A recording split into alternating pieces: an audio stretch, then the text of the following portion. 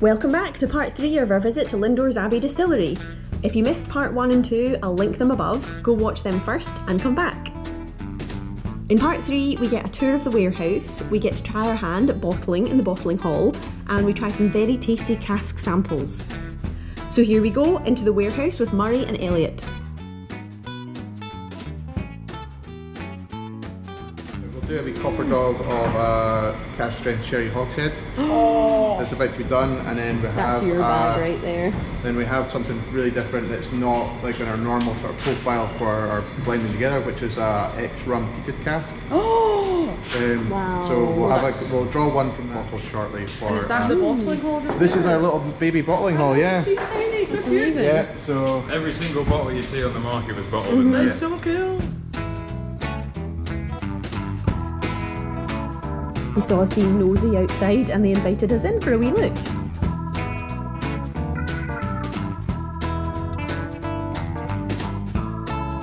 And we even had to go up bottling the whiskey ourselves. Switch up. Click that switch up and that switch up. It doesn't have to be around. well done.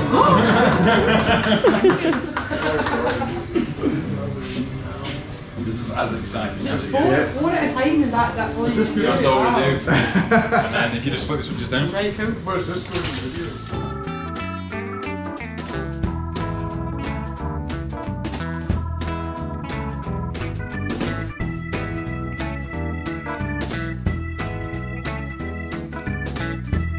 The bottles get corked. Got the heat shrinks there. You just can go home if you want. I've got it.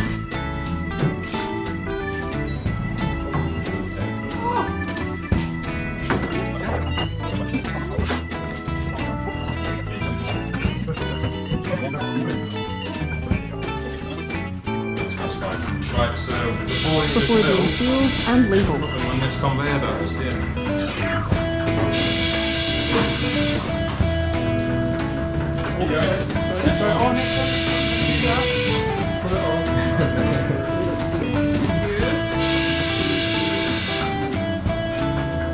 If this was the toy, you could have signed it and taken it away with you.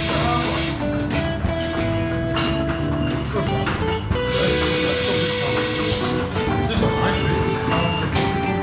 Drinks one thing.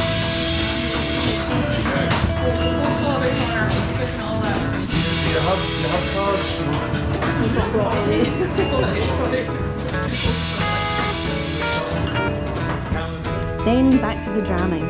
First, Murray gives us a try of the Lindores new make.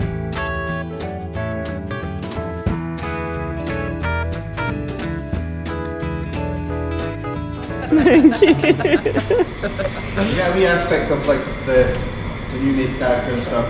You know, when you taste So is this bottled at 46? This is 63.5. Oh no, so it's actually right. Yeah, so that's our cask filling strength for the new make.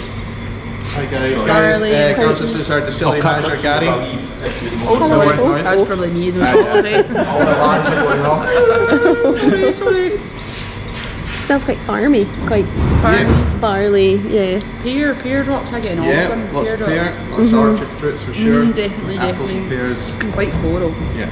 So it should be lots of nice kind of like hedgerowy fruits and things in there as well. So some like wild strawberries, a bit of raspberry ripple kind of milk. Really raspberry ripple, just as you said that, Yeah. totally. Lovely. That's delicious. So yeah, so this is the kind of the DNA, and then like I say, you've tried the core, you've tried the castle indoors and stuff. So we'll try some things a little bit off the beaten track a wee bit for you. So first one. Watch this bun be a nightmare. Oh, you're looking at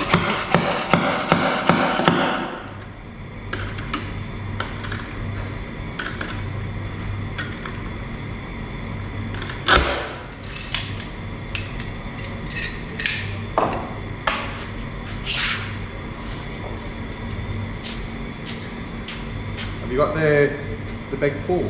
Oh, the Valence, yeah. The big pole.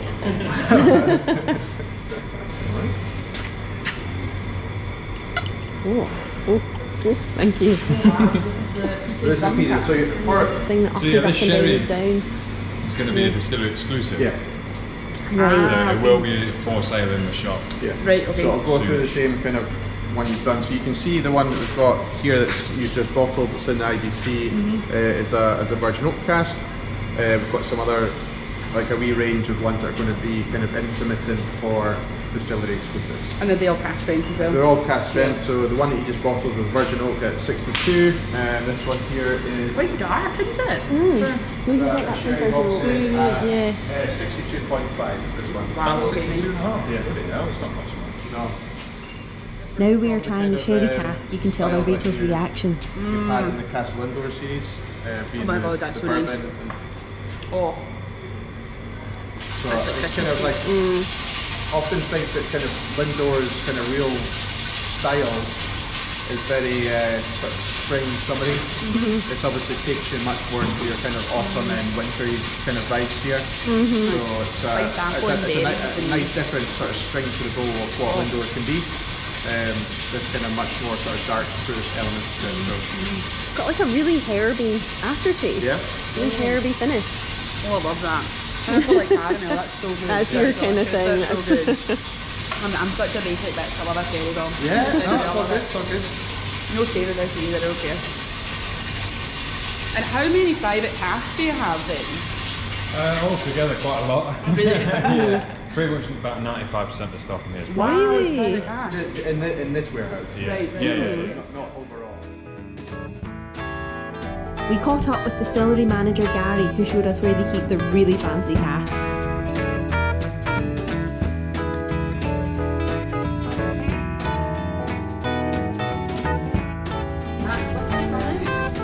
I think that's the original, that's the Pinot de Chiantis that's coming out of it. Oh, from the wow. wood. It's like I mean- treacle. Yeah. It smells like treacle as well. Wow. You can see it, you can see how sugary it is because it's starting to mould a little bit on the outsides. Is that a Pinot cask, is it, Gary? Yeah, that's one of the bigger Pinot de Chiantis. I don't know if you got them in that sort of size. There's 4 of the smaller ones on that side, but then there's 3 or 4 of the bigger ones from Seganat. Apparently I'm getting another 3 or 4 this year if I'm lucky. Oh, are you? It's an old family run Pinot de Chiantis, and the keys to the cellar are passed through the generations, and that's the only way you get access to it is having these keys. Wow. Do you know when you're going to bottle them? It's not, we're not even open. Not even No. opened them yet. It's one of these casks that I'm totally leaving them But alone. you can smell it. I don't know. Can you all smell it? Yeah. Yeah. Oh, sweet. You can just smell the aroma. So, So if you ever find Gary having a bad day, he's probably down here poking the cask. Just like smelling With his it. finger. Yeah, obviously. Well, I don't know. Shh, told you not to talk about that. Each to You're their own. being filmed. No judgment, no judgment. Very cool. Do you have any other more unusual casks? The ones at your feet. So these are Toro Albala casks from the town of Montilla.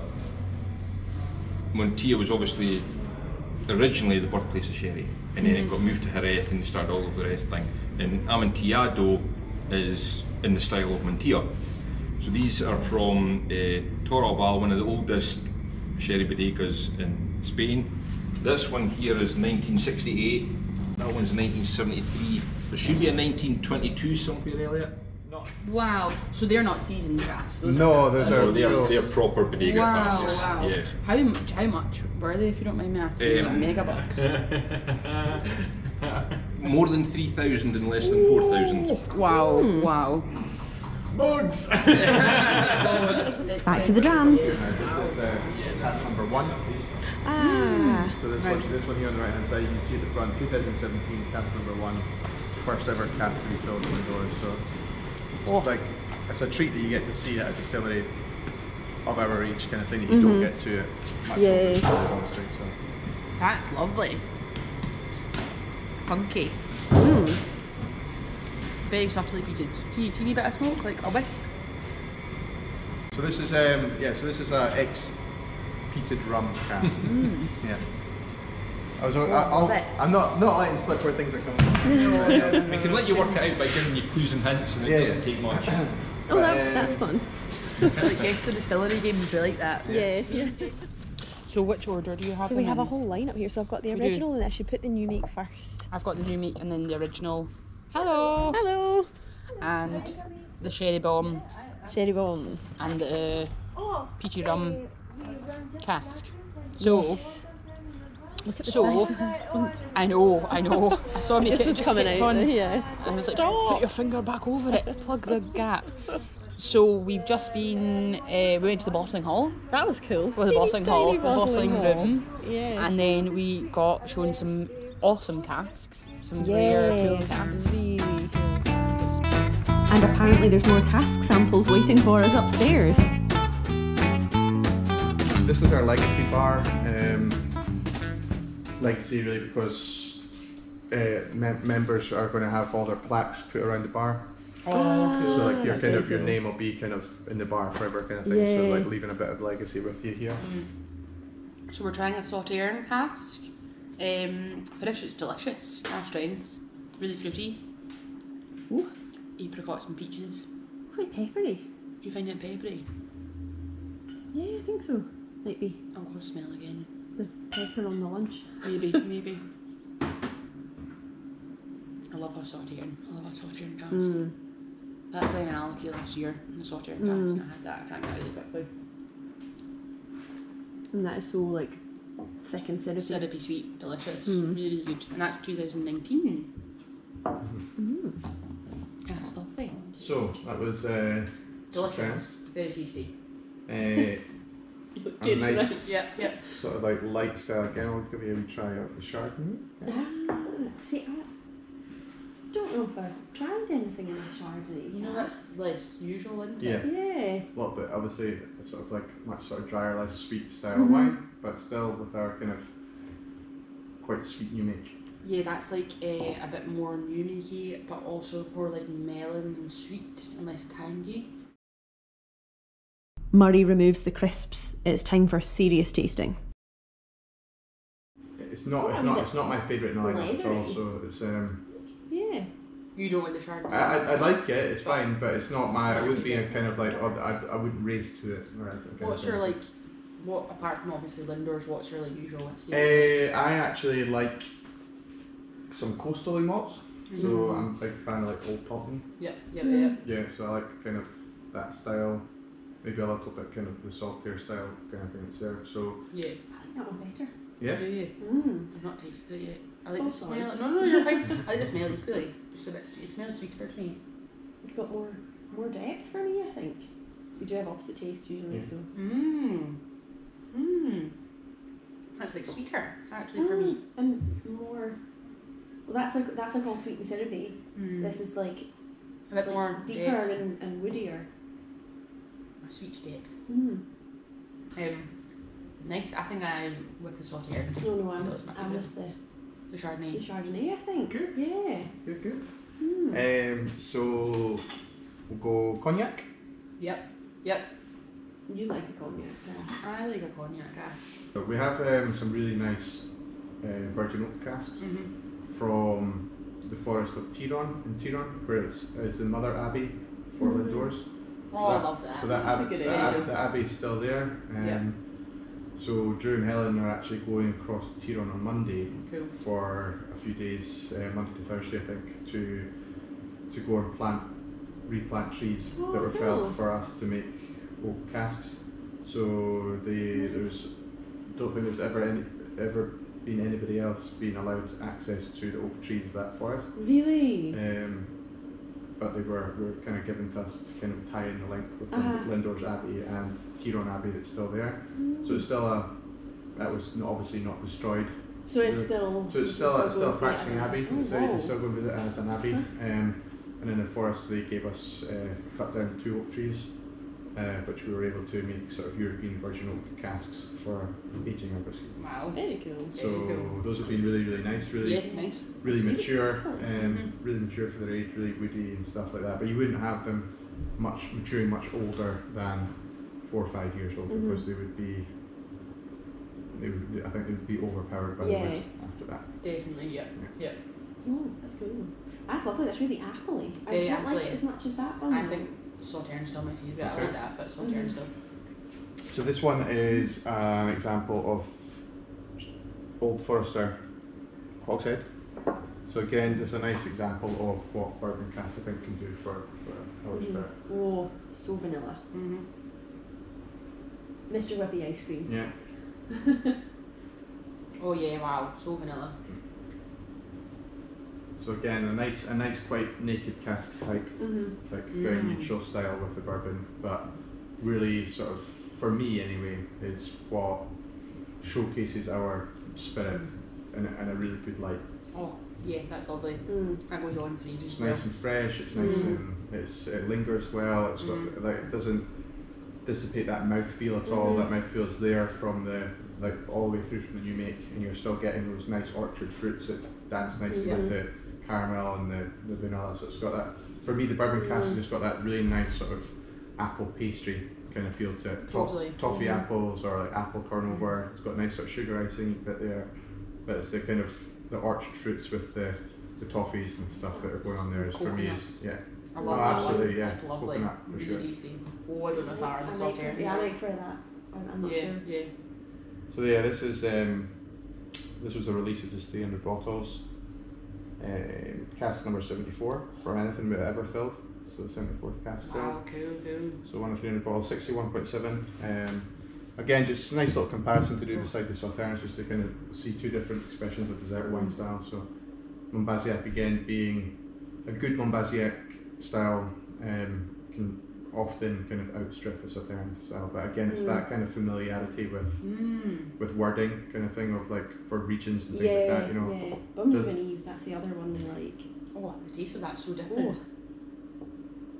That's more creepy. Oh yeah. Are you a wine fan as well? I quite like wine, yeah. That's lovely. So that was a distillery exclusive. So that was a distillery exclusive, came out a few while back. Is that gone now? That one, yeah, it disappeared fairly quick. I'll let you try the virginal Catchy just too. I'd love to try the virginal Catchy. Sauterne, Chardonnay, Cognac. One I can't pronounce, it's not. That was your Old Forester Hogshead. Yep. Oh right, that one. And then this is your Montbazillac. Thank you. You've got a wee dribble of the virginal. Virginal. Yeah. Love that one. You like the Virginal's virginal? lovely. It's beautiful. Virginal tastes like, again, very mature. Mm-hmm. Got that kind of like extra punch of sort of more antique style notes from the. I love that one. This is a bit younger. This isn't actually whiskey yet. So, so this is 2020. Oh, it's so like Just haven't seen the colour of the others. It's fairly I don't think I've ever tried a not quite whiskey. For sure it's that one, huh? So that's about 2 years old then. So yeah, that was cask filled 2020. Yep. So it's obviously not whiskey yet, but you can see the kind of direction it's going in. I think they're all my favourite now. Like that's my favourite. Yeah, but I think it's just so cool. Like, you know, again, trying something that's not even 3 years old yet. Yeah. And you can see the promise that's in it already. It's not when you were talking about your shapes. It's not jaggy. Not It's at all. soft. Right It's still soft and silky, but you're getting that kind of nice little plume of smoke and peat without it being like total peat monster. So it's a nice little kind of delicate sort of like peat smoke that's there. But even when you smell it from the bottle, especially, I think as well, like It's like bananas now. I you know, really like that one. when you're getting that from the bottle, you know, it smells like a peated whiskey, 100%. Totally. So you're not. Yeah. It's better. So it doesn't, like, if you were picking it up, you wouldn't necessarily say, oh, that's a ex cask. It's got a big plume of peat, like a peated whiskey, but it's not intense like drinking an actual Ardbeg or something like that. Yeah. And I think it's three ladies, isn't it? Yeah. From Ellen, which is cool as well. It's like you get to Wally's away on his own little twist there. Oh dear. Oh! Yeah, it was just we kind of just poked the hand. I think he's done. I think he may be done. Oh no, he's still filming. Is it because I think it's this has gone off. The arm, the Wally arm. Grass. Yeah, definitely. It's nice with water in it, that one actually. I prefer that with water. That's It's like a very water. You get almost like a peat. Oh, it's just so rich.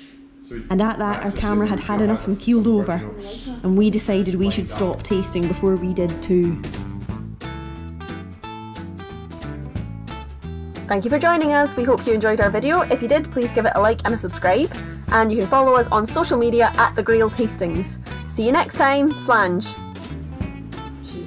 Shapes. Do you do shapes at all? Tastings? It's high up or it's slow down or it's a bit jaggy? I'd maybe say jaggy, yeah. I didn't know if you were like, it's rectangular flavour there, or it's a bit triangular there. It's like this shape. You know what I mean? You like when I say the words. You don't want to just straight up and down. You want a bit more, you want a bit of variation. No, I get it.